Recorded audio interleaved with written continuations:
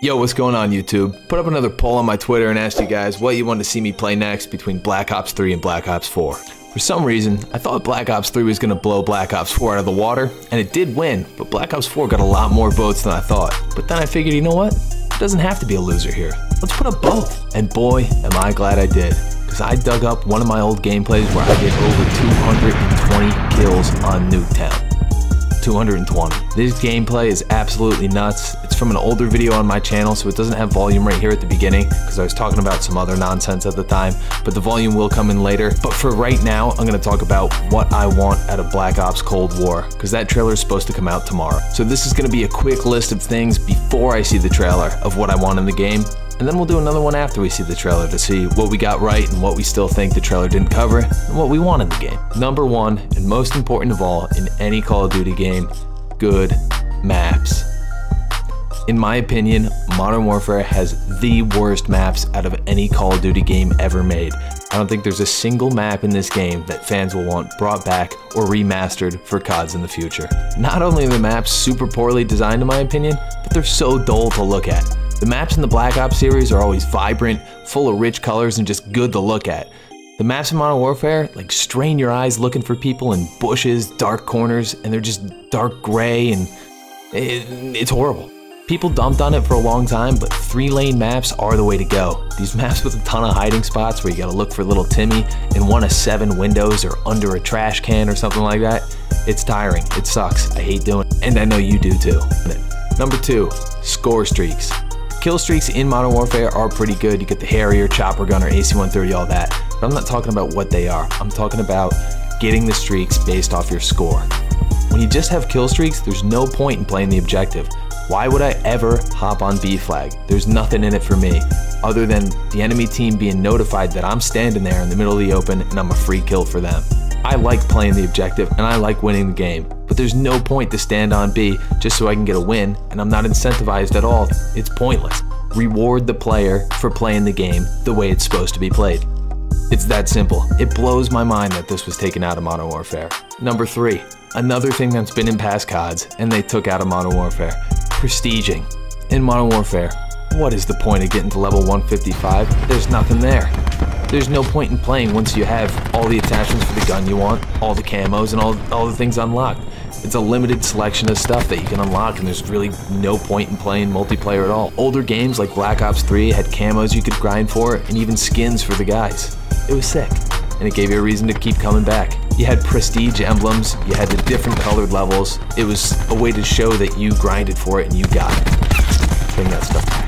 Another thing on my personal list, which I don't think they do, but I think would be cool, Black Ops 1 had pro perks, where if you were good enough or used a certain perk in the right situations a certain number of times, you get a pro version of that perk that added on a little something extra. Number 4, and this one's a personal favorite, this would honestly be number 1, but I don't know how much of you guys like this stuff. Ranked play. Ranked play is so much fun. If you're gonna put super heavy skill-based matchmaking in the game, at least incentivize me to win and let me build some sort of rank when I'm going as hard as I can against people who are just as good as me. Pubs should be pubs and ranked play should be ranked play. And if you put ranked play in the game, I think you could dial back the skill-based matchmaking on the pubs and everyone would have a bit more fun. That's it guys, enjoy this gameplay. Got another video coming every day this week. See you. And don't forget to like and subscribe.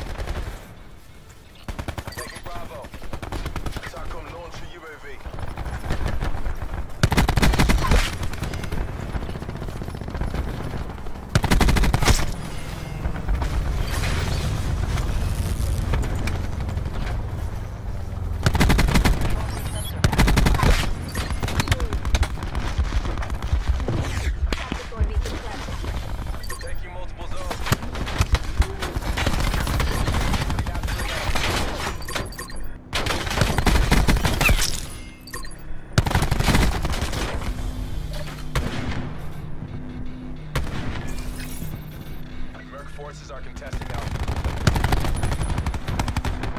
Capturing multiple zones. Early TAC deploy beacon offline.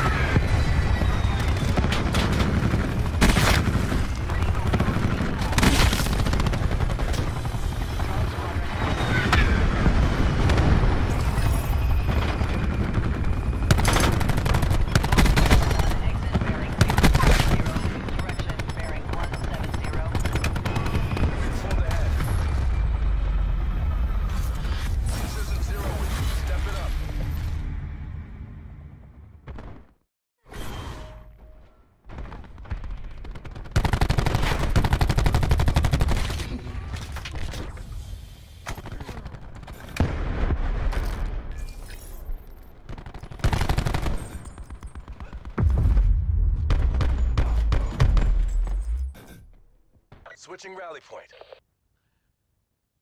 Prevent hostile forces from taking our zones. TACOM, get UAV on station.